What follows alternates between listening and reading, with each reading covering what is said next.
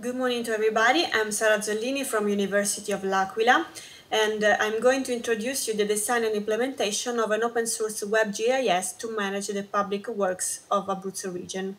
The purpose is to implement a web-GIS platform in order to manage in a unique shared geospatial database the public works that must be judged by the Regional Technical Administrative Committee of the Abruzzo Region, to monitor the activities and the cycle life of the public works, and to share information related to public works both with other regional authorities and citizens. The main steps of our work are two. The first one is to develop the geodatabase structure locally in QGIS, and then for the live publication use LizMap, which is an open source web application that allows to share the maps or projects realized directly in QGIS. The combination of the QGIS and LizMap guarantees an easy way to implement a free and open source WebGIS, and it represents a good solution to move the public administration toward the use of FOSS as required by the European Commission.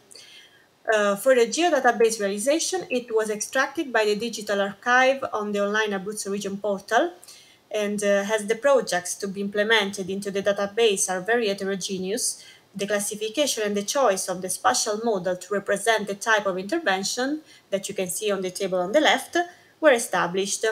Everything was stored in a GeoPackage database.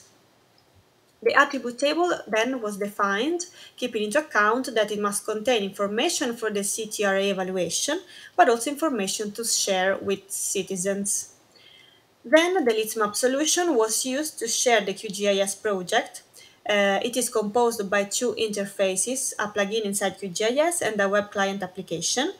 And after the configuration of the publishing options, the working folder of QGIS can be directly uploaded in LizMap, and after the synchronization, everyone can access on the web and see the results through the LizMap web client.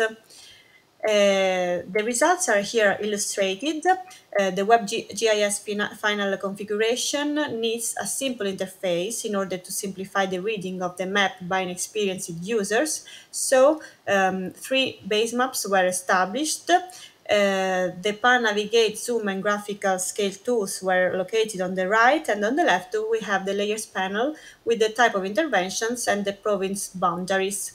The data can be visualized according to four attributes: the year of project submission, the intervention type and the funds type, and the amount of financing. Every user in this way can decide what to visualize according to his needs. To conclude, in this work, an example of an open-source web-GIS platform was realized to support the activities of the Abruzzo region, to manage the public works, and the implemented solution consists in the use of QGIS to realize the database and LizMap to share the data on the web, sharing directly the QGIS project, and in the future updating and managing the database inside QGIS, the possibility of using friendly use FOSS, which represents a good solution to move public administration toward the use of open source solutions as required to the European community, and then create a unique tool to manage the Abruzzo region activities related to public works and to ensure the maximum transparency to citizens. Thanks for your attention.